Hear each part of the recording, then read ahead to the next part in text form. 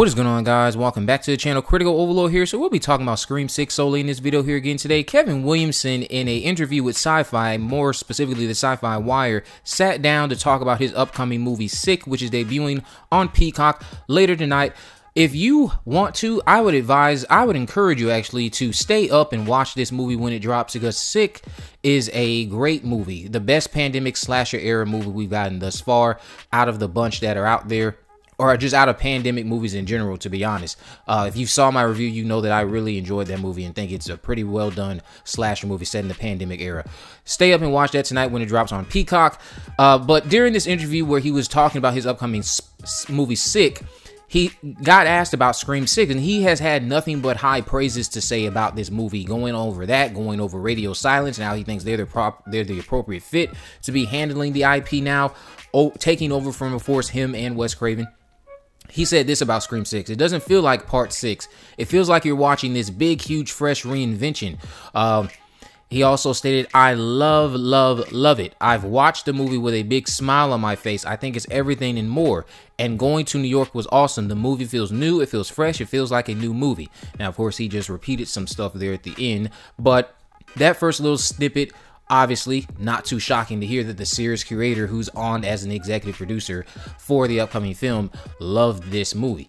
However, it seems that going off of some of the way I'm just feeling the energy or interpreting the energy from these words, he seems like he's preferring this one over Scream 5, which to me was something I was already kind of getting a sense of just from the simple teaser when I saw that. The aerial shots of the city, the way everything was just setting the stage, and then that brief small teaser of what we saw, the cinematography looked a lot better.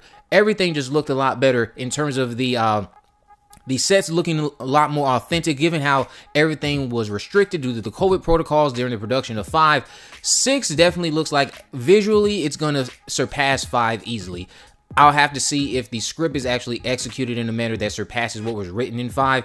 But on the surface, from what we saw in that teaser, those are the exact vibes I was getting, that this is going to be better than Scream 5. And that's what I'm picking up or interpreting Kevin Williamson's words from this interview. He seems like he prefers Scream 6 over Scream 5. Now, he also said this about Radio Silence. He said Radio Silence is amazing. They're the perfect people to take the torch. I love Scream 6. It's really good. It's great. There's no way around it. I'm very happy with how it turned out. I really do have all that enthusiasm for it. I'm really excited. You're not the only one that's excited. I'm excited now, too. Hearing these words from you and interpreting the way that I am, and just deciphering how he must be feeling and the energy behind his words when he's saying this. I'm excited for Scream 6. I'm excited to see Ghostface take on New York. I'm excited to see Ghostface show Jason how it's done.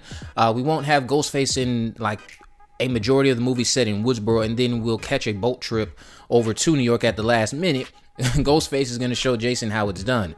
So what do you guys think about what Kevin Williamson had to say in that interview? What do you think he's really overly excited about? What do you think is happening in Scream 6 that has him feeling this way? I will share my thoughts on some more of this after I read this last excerpt from this article. It says, during an interview last year, Bettinelli Open, which you know is one of the directors, one half of Radio Silence, stated that the key was to stay true to the material while subverting audiences' expectations. It has to take risk.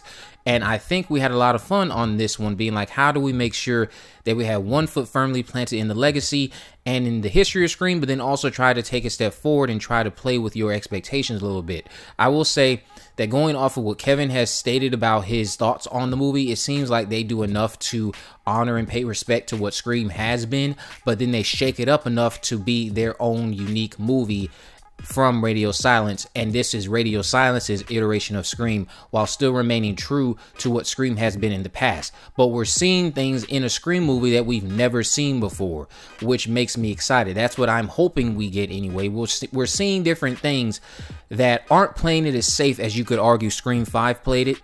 What those could be a variety of different things. One, the simple fact that we're in New York City. We're out of California once again. The only time we went out of California in the past, I believe, was Scream 2. All the other movies, yes, are set in California. So this is the first time since '97 we are outside of California, thank God.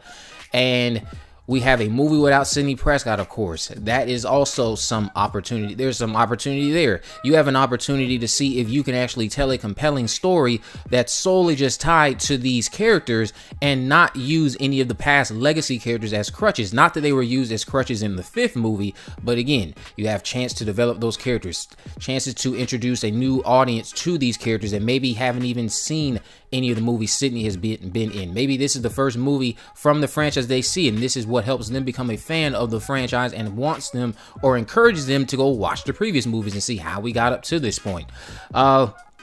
When it relates to just like shaking up and dodging expectations or subverting expectations right now, I think the biggest expectation for a lot of fans is the fact that you're going to kill off a lot of the Woodsboro survivors. So I think how you could play with our expectations is put them in these dangerous scenarios, but don't have them die there just yet.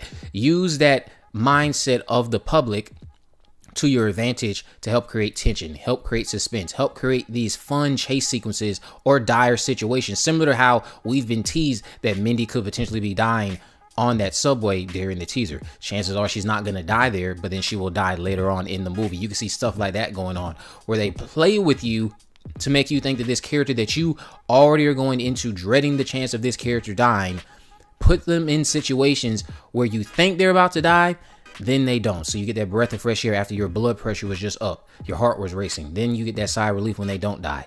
So then you get that false sense of security.